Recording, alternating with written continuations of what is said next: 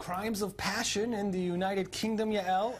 Keith Vaz. Vaz. Politics in Israel is exciting, but no. Yet another British sex scandal. Yes. Keith Vaz is going to have to step down as the Commons Committee chair after a sex claim, as the Daily Mirror exposed this. He's going to being accused of paying for the services of male prostitutes. There's a lot of graphic images and videos and recordings. And graphic images, videos, recordings, sex scandals. Who to turn to? Jonathan Sacerdoti joining us live from London, I-24 News European correspondent. Jonathan, am I so happy to see you this morning. Okay, I don't even know where to begin. What is happening there? It's not been a good summer for the Labour Party, and this seems like the last thing they needed. Keith Vaz, one of their senior figures and the chairman of that Commons Committee, now being found and recorded by the Sunday Mirror to have been pretending to be a washing machine salesman and hiring Eastern European male prostitutes who he offered poppers to and offered to pay for cocaine for, according to the allegations made by that paper. Now, of course, he is embroiled in this controversy. They're asking whether or not he's going to step down as chairman of that important committee. He, weirdly, is not saying whether he is. You would have thought that this was something of a foregone conclusion and that this would be the end of his career. But he has been known as Teflon Vaz in the past. I know, but how do you... Vaseline is a great... But, Jonathan, how do you Teflon yourself away from this? I actually did investigative journalism this morning, and I heard and I read the text and I heard the tape. FYI, what are poppers, please? Can you explain to our viewers internationally? I have no idea what that is.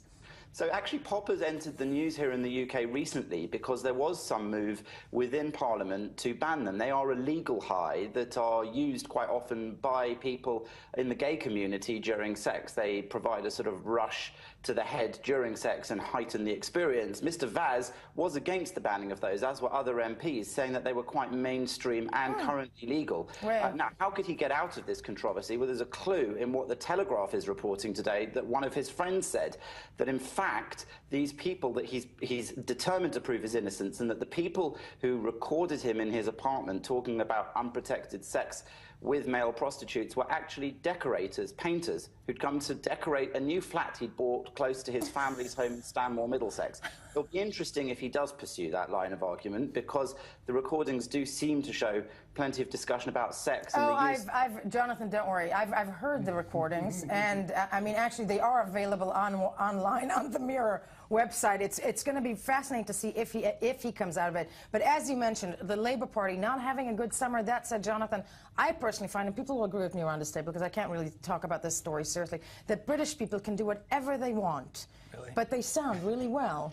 You know, don't you think? It's the accent. So, Jonathan, do not use that as an excuse to go out and kill somebody right now. But thank you so much for joining us this morning on this incredibly British political story. Yes. Yeah. One last one. One last one? No more time. We're out of time. I'm sad. I was just completely lost by the poppers. Do stay with us, because the Venice Film Festival, and we're going to take a closer look at that one. And there's a lot of legal stuff there. Stay with us. Now the news.